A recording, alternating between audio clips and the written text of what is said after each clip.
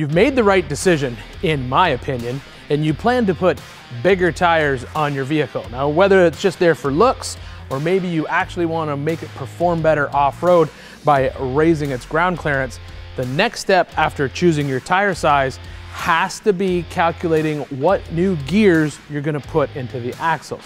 If you're only making a little jump, like maybe from a 31 to a 33, you're usually okay running the stock gear ratio. But big jumps from like a 31 up to a 37 or even a 40, I'm looking at you JL owners, you have to re-gear the axles to compensate for the larger tire that you've now installed. It's a pretty easy calculation. You simply take the size of the new tire, divide it by the size of the old tire, and then multiply it by whatever gear ratio is already in the axle. That'll tell you what gear ratio you need to put in the vehicle in order for it to act like it's still riding around on stock tires.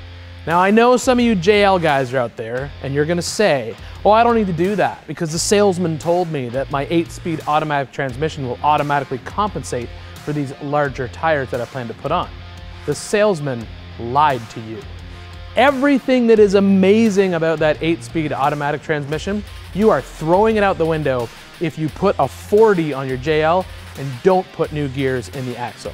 You're not gonna accelerate as quickly, you're not gonna perform the same, and you're definitely not gonna get as good a fuel mileage because your vehicle is not gonna drop in to high gear when it's out on the highway. Even if you just plan to pavement princess that JL all over town, stopping at every mall that you see, if you've put 40s on it, trust me, you want to put gears in the axle. It's the right decision. Now you know.